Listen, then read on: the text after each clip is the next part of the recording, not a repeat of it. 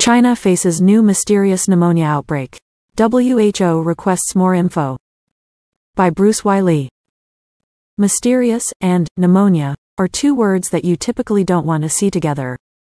Recently, clusters of mysterious pneumonia cases have emerged among children in northern China.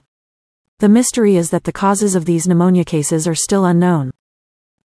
The World Health Organization has to take any such outbreak very seriously, as evidenced by, the whole COVID-19 pandemic thing.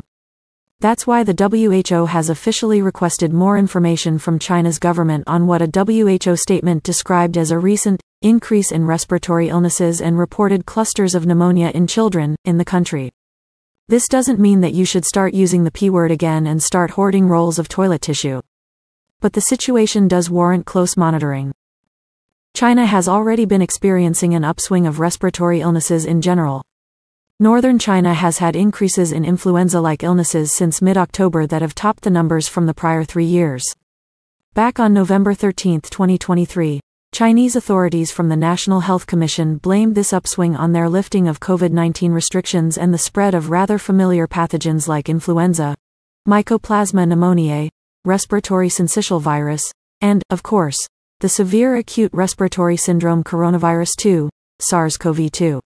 China does have some surveillance systems in place to track the rates of these different pathogens. But they don't necessarily make numbers from these systems publicly available. The M word, meaning mysterious, and not mycoplasma, surfaced after November 21, when ProMed and various news outlets began reporting about these clusters of pneumonia cases that didn't have clearly defined causes. In other words, officials haven't yet explained what specific pathogens may have led to these kids getting pneumonia. The term pneumonia is a very general term for any condition where there's inflammation of the tiny little sacs in your lungs called your alveoli. Alveoli is where the oxygen that you inhale passes from your respiratory tract into your bloodstream and carbon dioxide goes the reverse direction so that you can eventually exhale this carbon dioxide. Such inflammation can be accompanied by your alveoli filling up with fluid or pus that, in turn, can make it much more difficult for such oxygen-carbon dioxide exchange to occur. That can lead to different symptoms from pneumonia, ranging from cough to shortness of breath to respiratory failure.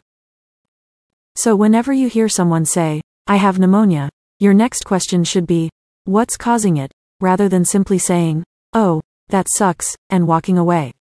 The cause of the pneumonia can greatly affect its eventual treatability and prognosis. Of course, a number of known respiratory pathogens including influenza, Mycoplasma pneumoniae, RSV and SARS-CoV-2 can cause pneumonia.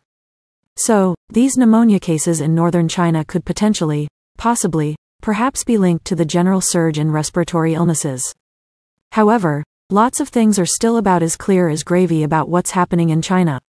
It's not completely apparent whether the surge in respiratory illnesses is indeed completely due to already well-known respiratory pathogens. And it's also not clear what's been causing these mysterious pneumonia cases among children and whether that's really linked to the upswing in respiratory illnesses in general. Thus, the situation in China remains a bit of a mystery, wrapped in an enigma, and bedazzled with question marks. The WHO made its request to China for more info on November 22. This included asking for more laboratory results and clinical info on the affected children and surveillance data on what's happening with influenza, SARS-CoV-2, RSV, Mycoplasma pneumoniae, and other known respiratory pathogens.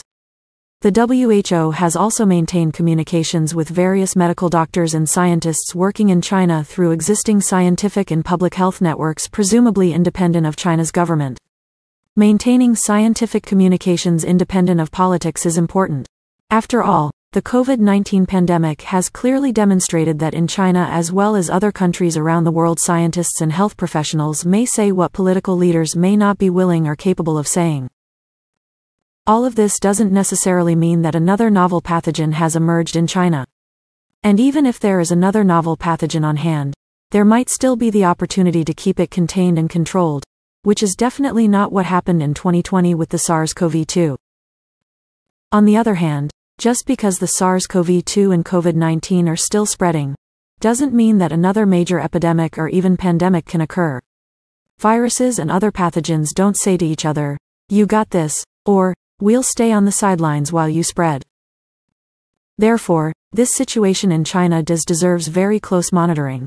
At the same time, China's government needs to be open about sharing epidemiological and clinical information with the rest of the world, just as any country needs to do so. As the COVID-19 pandemic and other epidemics throughout history have demonstrated, what happens in one country won't necessarily stay in that country.